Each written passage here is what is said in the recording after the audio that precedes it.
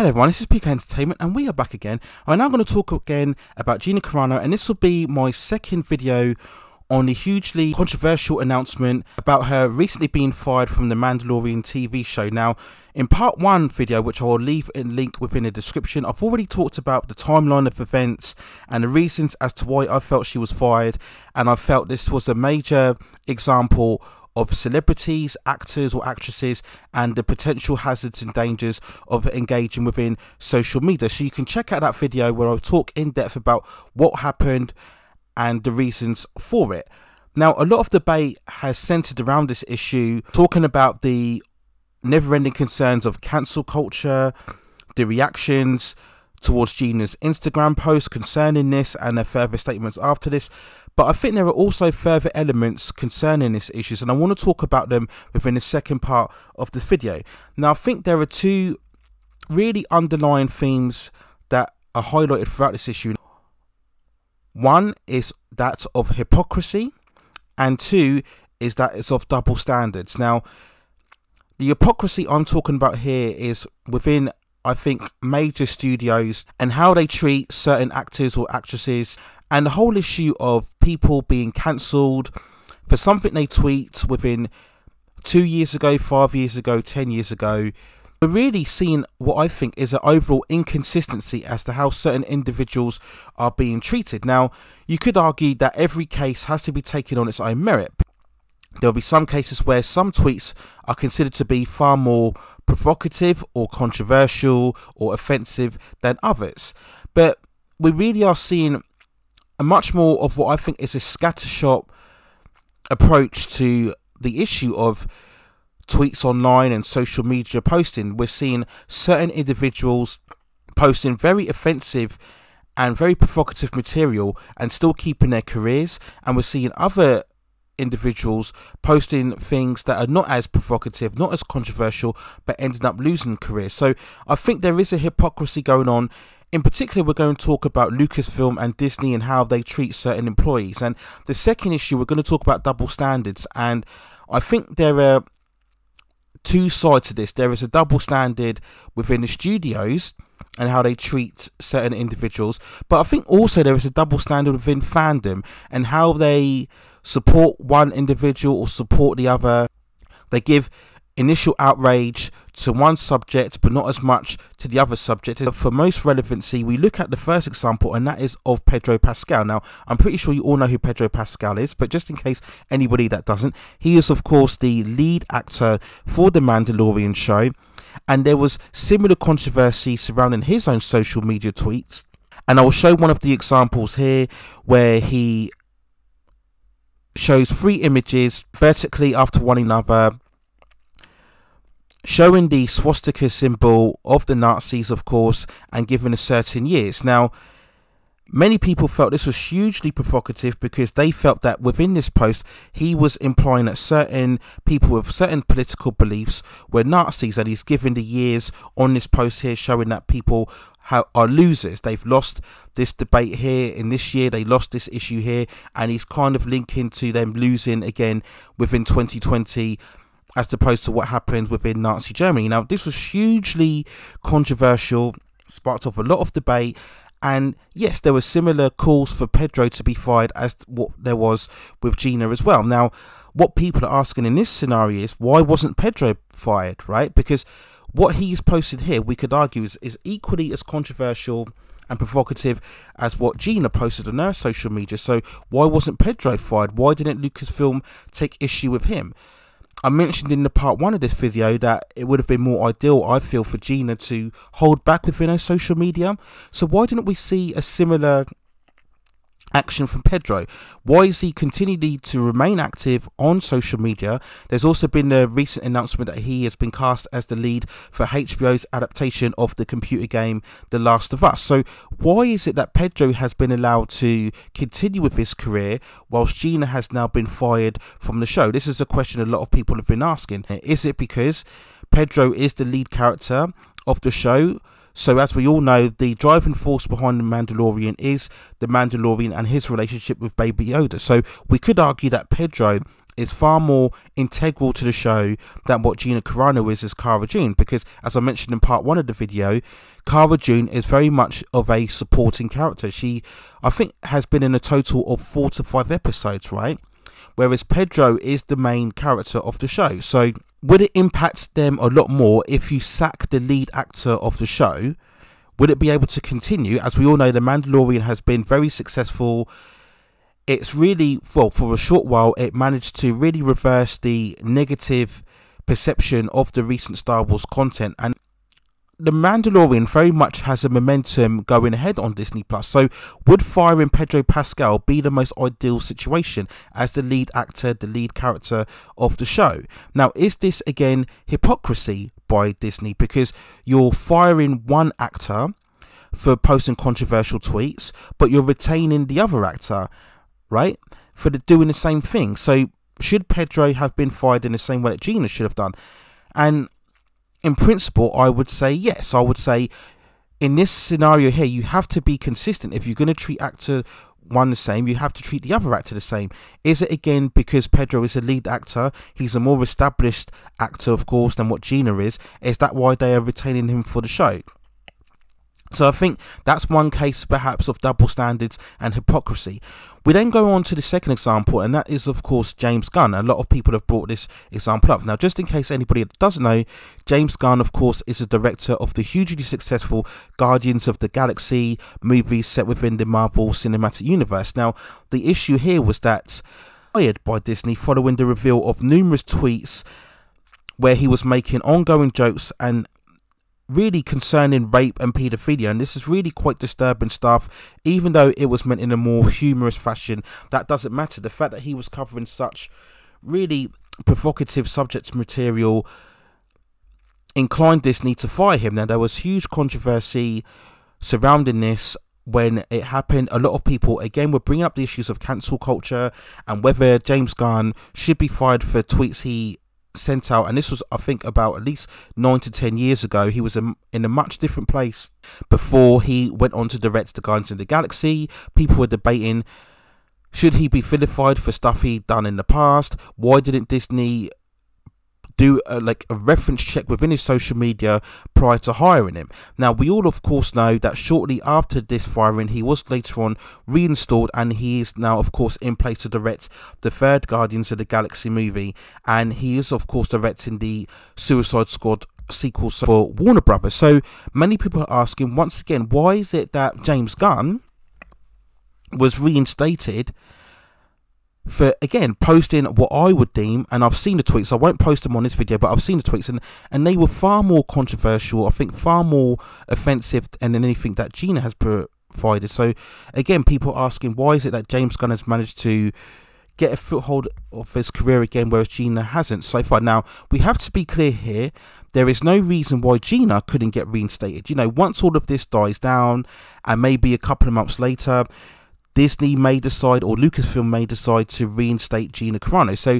we have to leave that for an open possibility. But again, people are asking again, why aren't we seeing the same treatment here? Now, is it because, of course, the Guardians of the Galaxy are hugely financial successes for the Marvel Cinematic Universe? And let's make no mistake about it, the major reason for that is James Gunn and his style towards those movies. He created this much more of a wacky space comedy, and that was very much a change in tone within the Marvel Cinematic Universe, and I think it was very much of a novelty and a surprise for audiences within the superhero genre. And it was very much James Gunn's tone and his vision that made Guardians of the Galaxy such a standout entry within the MCU and led to it being such a massive financial success. So as I mentioned in my first video, an actor, an actress, or a director, or anybody working within the entertainment industry is a commercial, financial, viable asset. And is it because James Gunn is a massive, viable asset for Marvel, for Disney, that it was too much to have him leave the Marvel Cinematic Universe and the Guardians of the Galaxy? Now, they could have easily recast or selected another director, but they would have brought another tone and vision towards Guardians of the Galaxy, and it may not have been successful as what James Gunn brought to the table. So maybe that's the reason why, right? And also within the James Gunn case, you have to remember, a lot of the actors within the Guardians of the Galaxy cast, they were coming forward and really showing their full-on support for James Gunn. You know, Dave Bautista, Chris Pratt, Zoe Saldana, they all came out in full support for the actors. So again, maybe this scared Marvel and Disney, because if you have the actors come in and supporting the director, was there a scenario where maybe they wouldn't come back for the third film? And like I said, as well as James Gunn's direction, a lot of the cast for the movie were hugely integral to the success of the Guardians of the Galaxy. So there's no way that Marvel were only going to risk losing James Gunn, but also risk losing all of the cast members. Studios will focus most on what makes them the most money and the most profit. So James Gunn, in this scenario here, was a much more of a financial, commercially viable asset for Disney than what Gina Carano was. Find it a lot easier to replace Gina rather than what you would James Gunn. Marvel felt that James Gunn brings a lot more to the table than what Gina does, and I think that was the primary reason why he was reinstated, and possibly why we won't see Gina Carano reinstated at the time of making this video within the 12th of February, but we will wait and see what happens. So again, that is a lot about hypocrisy, because again, you're treating one individual differently to how you treat another individual for essentially the same offense. And also, again, double standards in terms of, are you keeping one individual because they will end up making you more money than what the other individual will? Now, I think the most relevant example when we compare to Gina Carano in terms of hypocrisy by Disney or Lucasfilm is the recent hiring of Christina Ariel. Now, for anybody who doesn't know, she is a recent actress who was selected to be the host of the new Star Wars High Republic show, which is showcasing the new Star Wars content surrounding the stories of the High Republic era, which takes place hundreds of years before the original Star Wars trilogy. Now, when Christina Ariel was hired, there was a huge amount of controversy, because as is the case nowadays, whenever someone enters a new role or a new occupation, there is this huge dive into their social media, and people again will try and dig up anything possible, any quotes, interviews, tweets that they've done in the past. Now, it was uncovered in terms of Christina's case that there was this huge amount of what could seem to be racially provocative tweets, stereotypical of white people. She makes referral comments about white people and their political views and their habits and how their attitudes are. And when you read these tweets, yes, by all means, these could be seen as racially provocative tweets. And a lot of people referred to this when this news came out, about how if you replace the wording of her tweets from white to black, then what would be the reaction, and how would Lucasfilm and Disney treat this scenario? So again, people ask the question, why has Christina Ariel been able to retain her job as the host of the Star Wars High Republic show, and Gina Carano has been fired? And once again, when you compare the two, Christina Ariel's tweets were far more provocative for me, far more controversial, and far more offensive than what Gina had tweeted as well. So again, why are we seeing such a change in the treatment, such a difference in the handling of the two separate individuals? Now, I think in terms of Christina Ariel, there's no getting away from it. Lucasfilm at Disney are scared because Christina Ariel is black, and the fact that if you sacked her, which I think would have been perfectly justifiable considering when you read the nature of her tweets, but I think there was a fear that if you sack a black individual, that they feared that they would be accused of racism. Okay, and many people have adjusted again this perspective, that if it was a white person making the tweets about a black person or any other ethnic minority, then they would have been sacked immediately, and that is the case. Most certainly I believe that. So I think again, this was a case of Lucasfilm being very hypocritical, and they stirred the pot even further when they shortly afterwards released a tweet, which I'll show on the screen here now, when they were showing support towards bullying and attacks on social media, and they said that we are in full support of Christina Ariel. So again, fans are asking, why again the double standard? why are we treating Christina Ariel in such high praise and protecting her, but why are we not showing the same support for Gina Carano? And it's a valid question. And again, I think this is a case of they were too scared because they felt if they sacked Christina Ariel, they would be accused of racism because they are sacking a black individual. I firmly believe that's the case. And again, this highlights again the hypocrisy and double standards surrounding the Gina Carano issue. So those are the 3 examples in terms of the studio showing both hypocrisy and double standards. Now I'm going to switch gears and I'm going to talk about fandom now, and this may be the unpopular part of the video for anybody that's still watching, because I do feel that there is a certain element of hypocrisy and double standards within fandom also. Now when I talk about this, I talk about 2 issues here. Now we bring up again the issue of Brie Larson. Now I'm pretty sure everybody within fandom knows what happened with Brie Larson, but just in case anybody that doesn't know, Brie Larson of course was selected for the role as Captain Marvel, as the first really big female-led superhero entry within the MCU. Now shortly after this, during an awards presentation, Brie Larson made the, I think we could all agree, very foolish statement about diversity and representation, and she made reference to the upcoming movie Wrinkle in Time.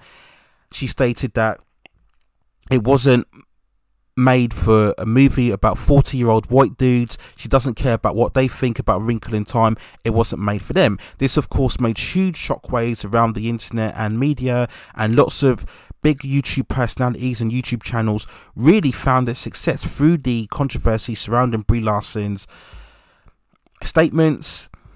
And we saw really a lot of various tweets and videos. There were so many videos made about Brie Larson. Initially I think was justifiable because of following her statements, but post that, when Brie Larson shortly made an apology and really distanced herself away from social media, we had this ongoing swath of videos and articles and tweets. It was never ending. If you really go back to this time of Captain Marvel, it was never ending. Many felt that she was being attacked online, very similar to what Gina Carano is, right? Many people felt that Brie Larson was being bullied, she was being attacked for no reason. Many people felt that this constant scrutiny and focus on Brie Larson was over the top, and many felt that this caused a opposing rallying to support Brie Larson and Captain Marvel, and many people felt that this was one of the reasons why Captain Marvel made $1 billion at the box office. So when we look at Brie Larson and so many of the big YouTube personalities, you know, they really showed, I think, a lot of hatred towards her. But then we flip it to the other side, and the same big YouTube personalities and channels, they are so vehement in their support for Gina Carano, feeling that Gina Carano has been bullied unnecessarily for airing her thoughts and opinions, that she's been attacked for no reason, and they've spoken a lot within the last day or 2 about her being fired from the show unnecessarily. So what people are asking is, how can you be supportive of Gina Carano and fighting her cause for being bullied and victimized, but then only 2 years ago you were very much attacking Brie Larson? How can you speak so much against one issue, right, when you were very much contributing towards the attack of Brie Larson for another issue? Now, people may say, well, Brie Larson made a very controversial statement that left her open to criticism, and yes, you could argue that. But hasn't Gina Carano? You know, when you go through her tweets, and didn't Gina Carano leave herself open to criticism? You know, we look at the most recent Instagram post where I mentioned before. Didn't she leave herself open to attack? Didn't she leave herself open to online scrutiny? Didn't she leave herself to online criticism? So how can you criticize people for attacking Gina Carano when you yourselves were doing very much the same thing for Brie Larson? Is that not a hypocrisy on your part, right? Is this again a double standard because you felt that because Brie Larson attacked white people as a specific age, that you felt offended to that, but you didn't feel as offensive towards Gina Carano because you felt she was speaking a lot about the political views that you agree with, right? So is this not a double standard? Why are we supportive so much for Gina Carano, but we weren't supportive so much for Brie Larson? Do you see what I'm saying? You know, because bullying and victimization online is what it is, right? And we could argue that both Brie Larson and Gina Carano suffered very much the same amount of abuse for airing their opinions. Regardless of whether you agree with those opinions or not, we could easily say that both individuals shared a similar amount of attack online on social media. So really, it's kind of the same scenario, right? So again, is this not an hypocrisy? Is this not a case of double standards within social media fandom?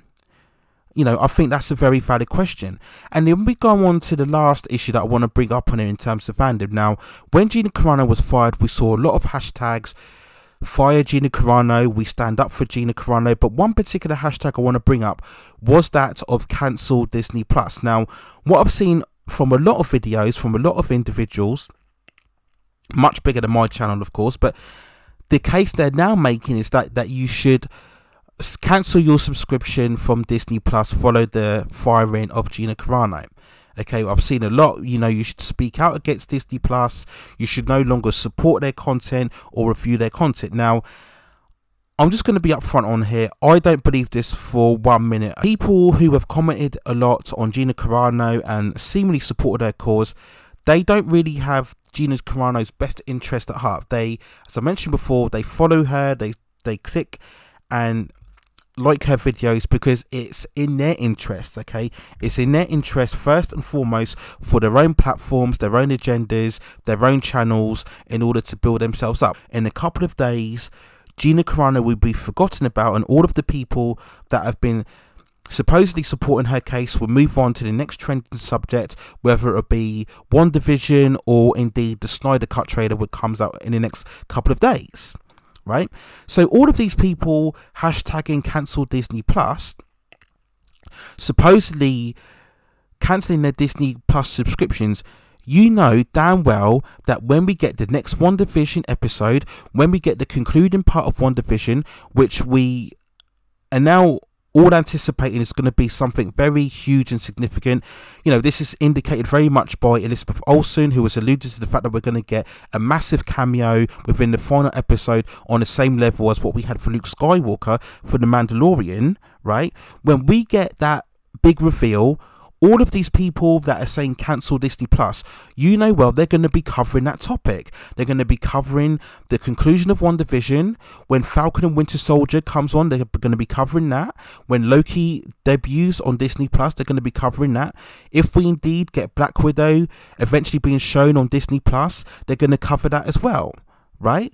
Because those will be the next big trending subjects. And as a social media influencer or a YouTube personality, it is really in your best interest to jump on what is trending most. And as we know, as I've mentioned, those contents are going to be trending. And shortly afterwards, Gina Carano, and I hate to say this, but this is the brutal truth, will get forgotten about. Because they have to jump on what is trending next. And you know very well, for all they protest about cancelling their Disney Plus subscriptions, they're going to be covering the Disney Plus content. Now, they may argue, well, they may cancel their Disney Plus subscriptions, but they may find other avenues to watch the content and therefore review it. But even if you don't subscribe to Disney Plus, even if you're still covering the content, you're still reviewing the content, you are supporting Disney Plus by commenting on it, making videos, making articles, tweeting about it. You are supporting Disney Plus.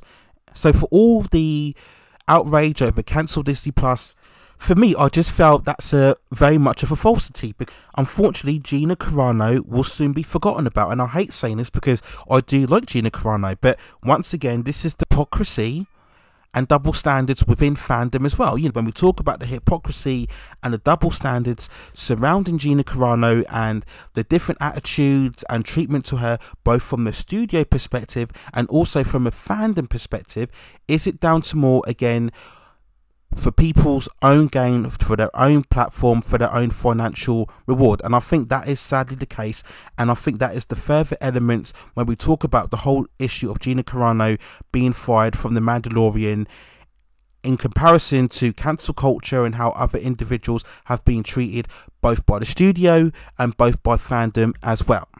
So those are my overall thoughts and feelings on Gina Carano.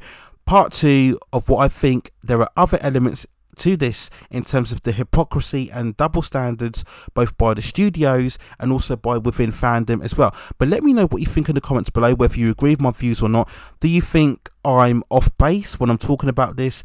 Do you think there isn't a hypocrisy or double standards within fandom or within studio?